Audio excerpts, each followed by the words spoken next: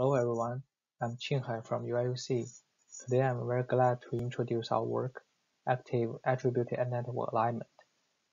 This is a joint work with Liang Yue, Professor Wu, Professor Cao, Professor Ying, and also my advisor, Professor Han Hengtong.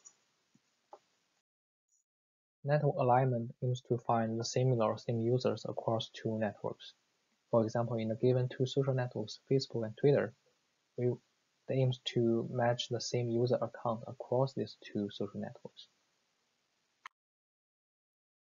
Network alignment is also widely explored in other application domains, including social science, biology, recommendation, and financial fraud detection.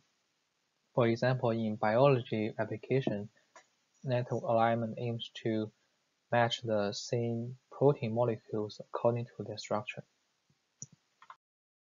One type of existing approaches to solve the network alignment problem is to use the static network information, where the key idea is to follow the consistency in network topology and attribute.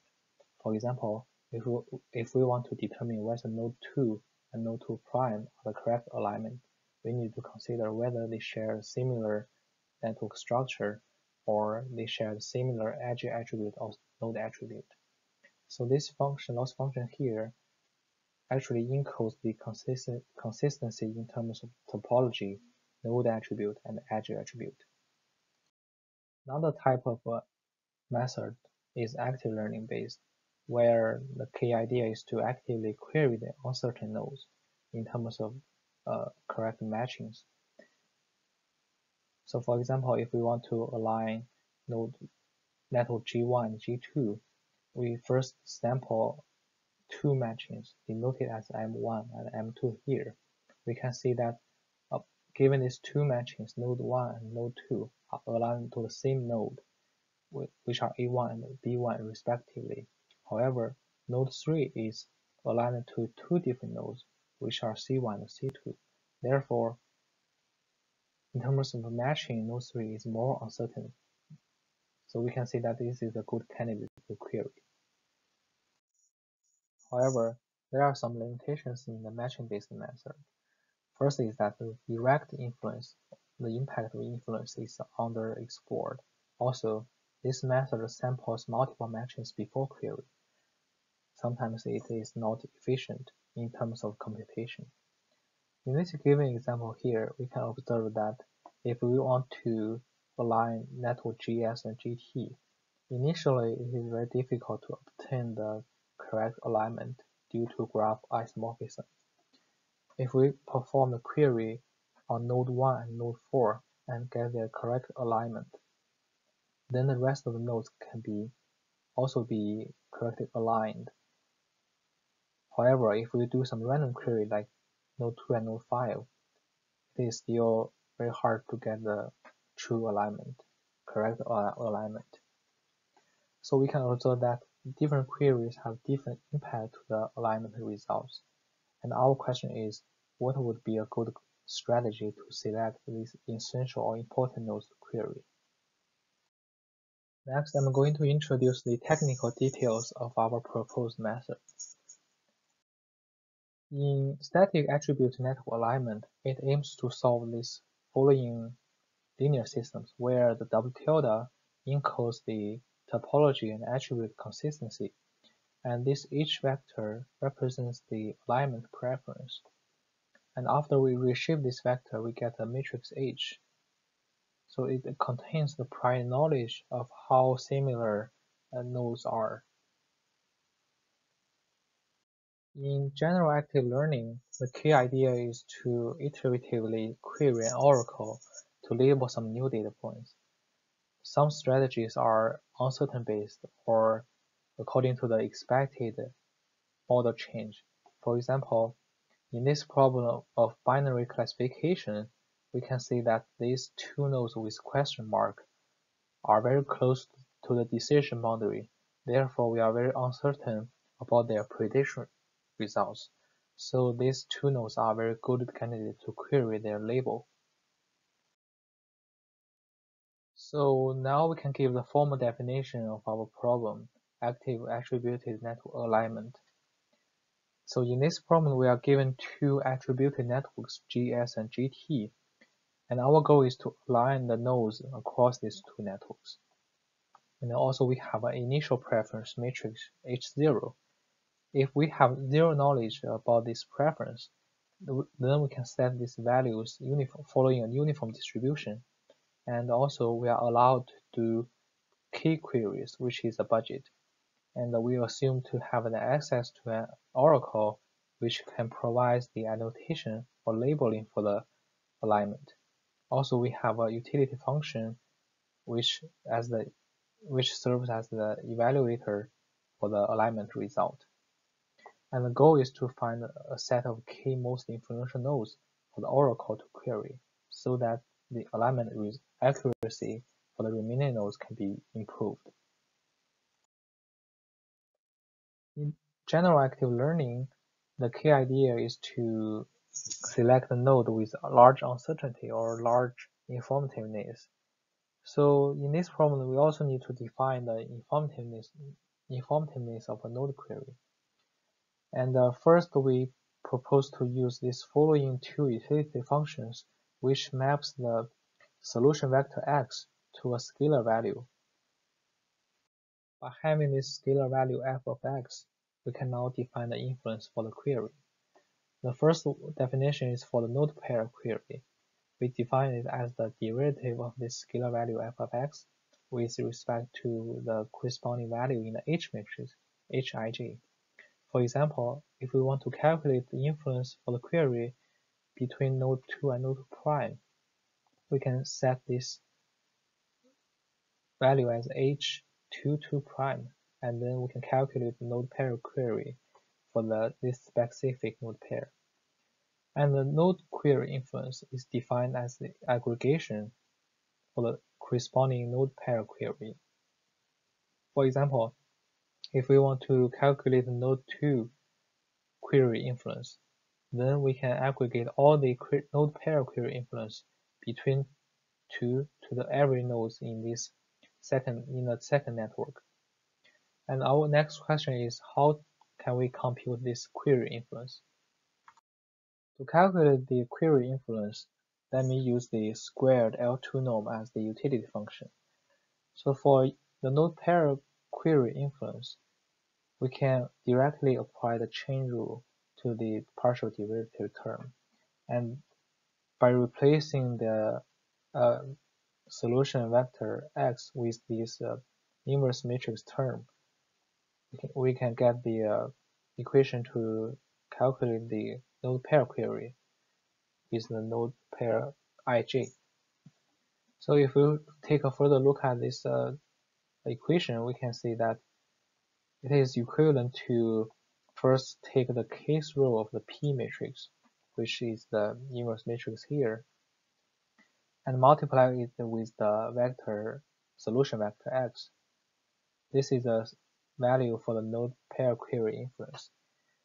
So for node query, we can extend these indices in this matrix P, and we take the slice of the corresponding rows and multiply with the solution vector x, and then we do the aggregation, which is equivalent to this L1 norm term here. So this table summarizes all the equations to calculate the query influence. For example, in the entropy utility function, it is very similar to the square L2 norm utility function, where the difference is to add this term log of x. This log operation is the element-wise logarithmic function. We can observe that this P matrix includes a matrix inverse, which is not efficient in computation. To avoid direct compute this matrix inverse, we first denote this y vector equals px, and then we solve these linear systems by the iterative power iteration method. And then this query influence for a specific node J can be calculated using the L1 norm for the corresponding values in the y vector. So there are two main challenges in computation. First is that we need to update the alignment solution vector, which is x. Also, we need to calculate the y vector in order to get the query influence. According to the Kronecker-Krylov subspace method, we can solve these linear systems in linear time with respect to the network size. So basically, at each iteration, we first compute the solution vector x, then we replace this alignment preference with this updated x vector, and then we can solve the y vector and get the query influence. So for the algorithms, we need to initialize the query node set as empty, and then we add all the nodes in the first network in the query pool. So at each iteration, we need to first update the solution vector x, and we select one batch of nodes with the largest influence from the equations. So in this example here, after we query node 1, node 4, so the query pool would become this 2, 3, 5, 6 because we have queried node 1, node 4. So we add these two nodes in the query set.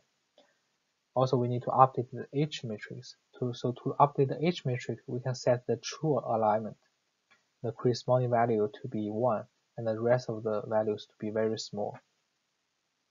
Then we can get the alignment result for the remaining nodes and the query set. In the experimental evaluation part, we want to answer the following two research questions. The first one is that we want to see whether our proposed methods are accurate in selecting the influential and important nodes for query. Also, we want to see whether the attribute information can contribute to our strategy. From the perspective of efficiency, we want to see that whether the proposed methods are fast and scalable. We perform our experiment on 6 real-world datasets which are publicly available. And we construct the following 4 alignment scenarios, and we define the query budget and the batch size according to the network size and the ground truth we have. We also want to demonstrate that our method actually works for different underlying network alignment algorithms. So we choose these 3 algorithms as the backend solver for the network alignment problem. And also we compare our method with the following comparison methods. For the effectiveness result, we can see that our methods constantly outperform all the comparison methods in terms of the alignment accuracy for the remaining nodes.